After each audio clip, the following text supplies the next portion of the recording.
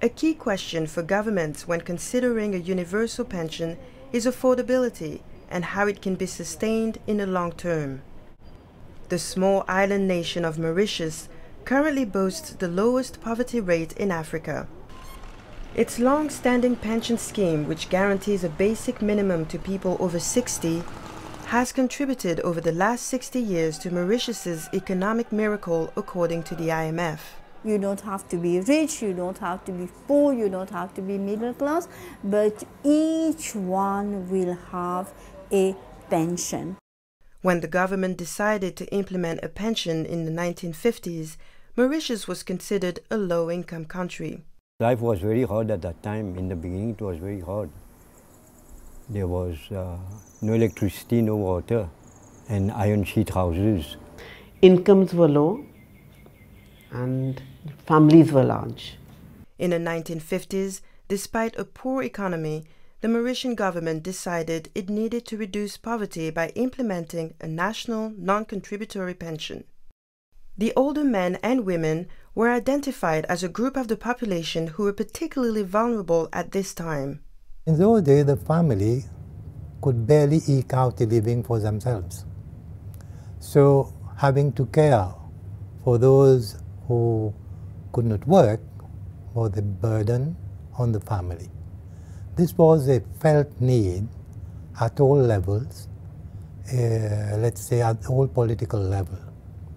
And therefore, there was always this call to introduce for the elderly people a form of pension. It was a recognition of the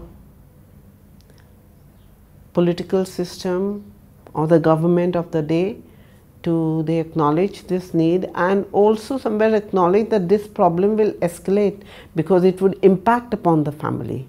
Social assistance to older people was seen as a necessary step to reducing the widespread poverty felt in Mauritius at that time. The government was committed at that time to reduce poverty. Even if it was negative growth rate there, people were basically very poor at that time, definitely. But the government was committed to give them a pension, even if it was like around 15 or 20 rupees per month, essentially to reduce the poverty level. Getting 15 rupees in those days and on a regular basis meant a lot, given the meager income they were getting from working. The pension implemented in the 50s initially involved a means test, which was abolished due to public resentment and recrimination. In 1958, the government made the pension universal. This universal non-contributory pension continues to play a critical role in poverty reduction today. All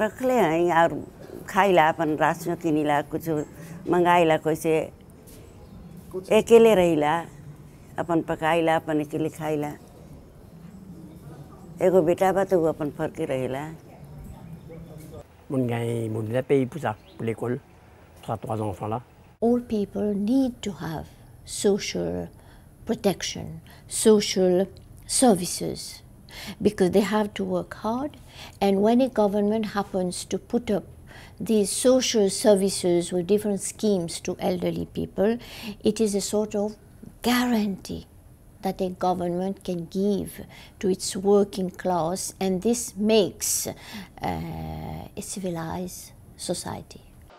Mauritius's universal non-contributory pension scheme has been sustained for over 50 years due to a combination of economic and political factors.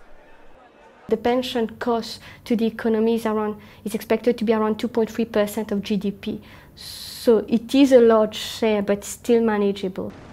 Why it has been proved to be manageable for the government? Because the economy has been growing in terms of GDP growth and GDP per capita. There was, so to say, a lot of stability in the income of the country, and therefore we were able to predict our income and our expenditure, and we were able therefore to earmark what amount was needed for old age pension. And there was also the political will. I must perhaps emphasize this. there was a political will across the political divide for the old age pension to continue. In terms of the direct implication of the elderly having an income at the end of the month, it's in terms of consumption. It will help them to consume better, to have a better standard of living. It helps them in a sense, and consumption, higher consumption has an impact on the economy for a number of multiplier effects. In terms of tax revenue as well, taxing in terms of taxing consumption, taxing in terms of businesses as well. So this generates revenue which can ultimately finance the pension scheme. Many modern economies today depend on consumption, and social protection system which help sustain consumption help sustain economy. The universality of the scheme played a central role in sustaining political will. After the initial reform of the pension in 1958, there have been two other short periods when means testing was introduced and then converted back into a universal scheme, most recently in 2004. When they implemented that approach, it caused a lot of trauma to our people, because suddenly they were given, big circulars and formalities where they had to state how much money they have, whether they have money in bank, whether they own property. Then government will decide, but that person is not qualified, this one will be qualified. It was very difficult to distinguish who are the wealthy people and who are the poor people. It takes a lot of energy, and the end result may be unhappy for the pensioner. They are not satisfied. I should have got more. I've got 500 rupees less, I need to have 500 rupees more. So there's all this arbitration in there.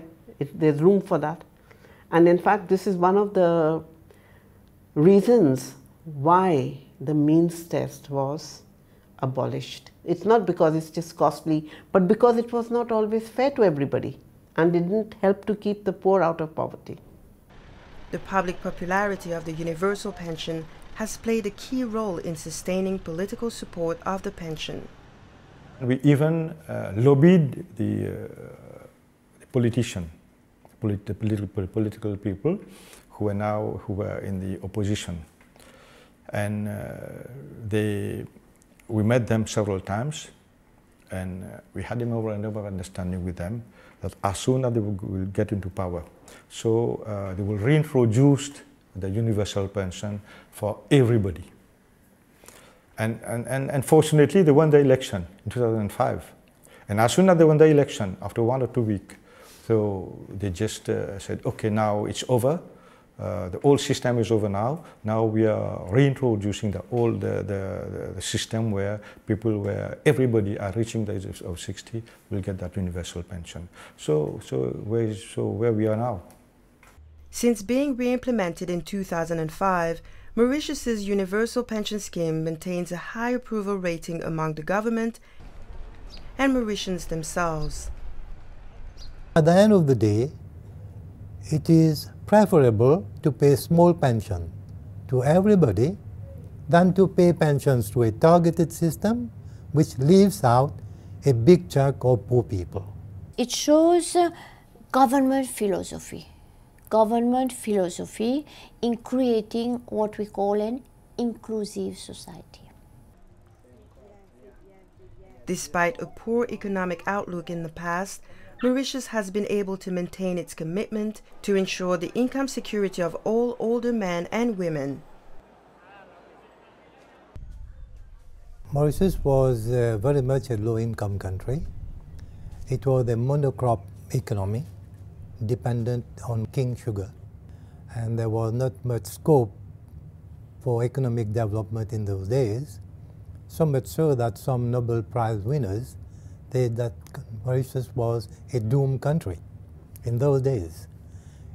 Fortunately, we proved them wrong.